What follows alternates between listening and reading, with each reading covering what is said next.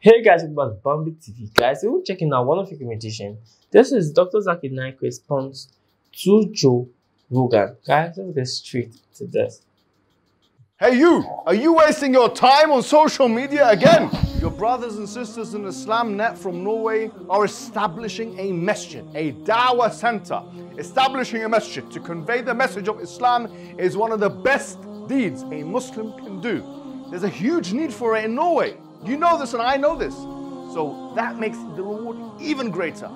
So give generously and Allah Azza wa Jal will give you even more.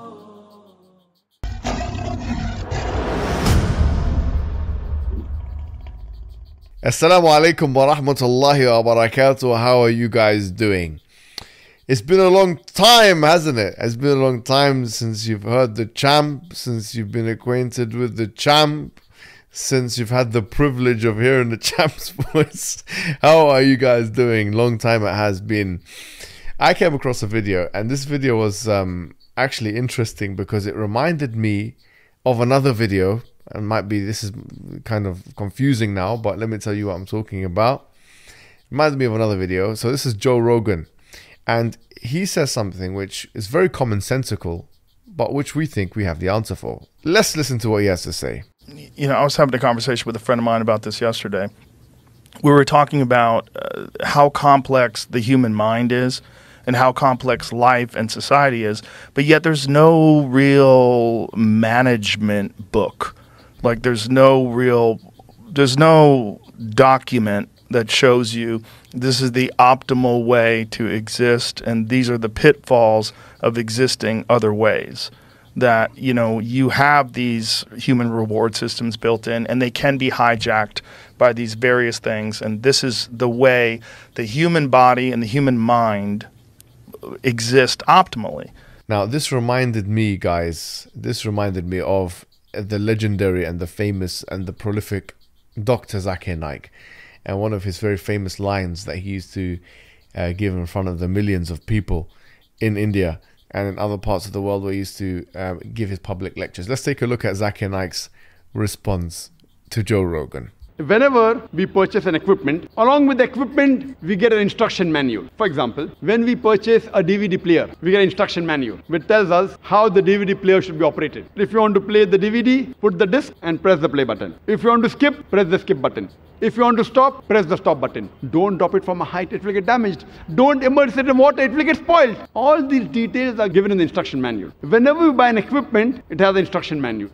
And more complicated the machine, the more requirement of the instruction manual. If you allow me to call the human being the machine, I would say it is the most complicated machine on the face of this earth. Don't you think it requires an instruction manual? The instruction manual for the human beings, it is the glorious Quran. Now you heard that, guys.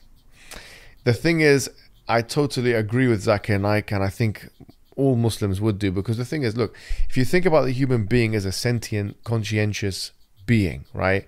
And if you agree that human being has free will and the ability to make a decision, right and wrong, and that the human being is different, actually is fundamentally differentiated from all other life forms, is fundamentally differentiated from animals, from plants, from bacteria, and so on and so forth. The question is, what is the purpose of life for the human being? And the Quranic answer to that, or the Islamic answer to that, is that the human being is made to worship God. But putting it another way, the human being has to be one with nature.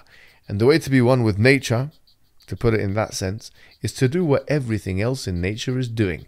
And everything else in nature is submitting its will to its creator, to the sustainer of the universe, to the creator of the heavens and the earth, Allah subhanahu wa ta'ala.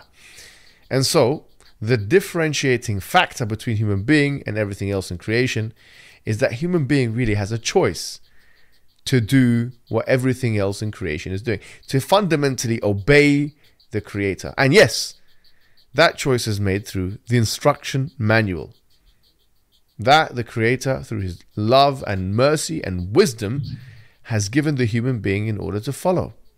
We believe in the previous dispensations. We believe in the books of old, the Torah and the Injil, the Gospels and the Torah. But we believe that the final dispensation, that was sent to human beings is the one that was sent to Muhammad sallallahu alaihi wasallam, the Prophet Muhammad sallallahu alaihi wasallam. And I think every human being owes it to themselves to investigate at least this book and to see if the instruction manual would in fact be the one that would lead to the ultimate guidance. As the Quran states, قُلْ فَأْتُوا بِكِتَابٍ مِّنْ عِنْدِ اللَّهِ هُوَ أَهْدَى مِنْهُمَا أَتَّبِعْهُ إِن كُنْتُمْ صَادِقِينَ. That say, bring a book that is more in guidance than the Quran and the Torah, and I will follow it if you are truthful. So let's take a look at the Quran and take a look at all the other books that claim to be from God and that offer the ultimate guidance, and see which one you think is the one that would lead to the ultimate guidance in this world and in the hereafter. You owe it to yourself as a human being to do at least that. Wassalamu alaikum wa rahmatullahi wa barakatuh. The Prophet Muhammad sallallahu alaihi wasallam told us that whoever builds a mosque for Allah, Allah will build for him a similar house in Jannah. And we know the great reward that will not only be gained, but rather will fill your grave after your death. Whenever someone prays there, whenever someone gives shahada in the masjid, whenever someone learns something in the masjid, yes, that will be something that you'll have on your scale. Guys, this is actually amazing, and I like when he said that our main purpose on earth is actually to worship God, and I feel that is the fact. And I believe that most, I don't know, I know from two religions, Christianity and Muslim, and Islam, it's there. Like that is what was told to us, that our main focus, like our aim of being on earth, is actually to give God worship. And we believe that you doing that every day actually give your life meaning and make it more fulfilling and give you that peace within. It covers that gap, that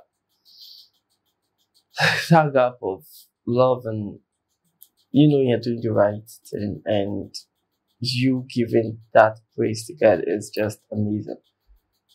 There's no greater feeling than that. You guys tell us what you think about this video. Don't forget to like, share, subscribe our channel. You see you next time, guys. Peace.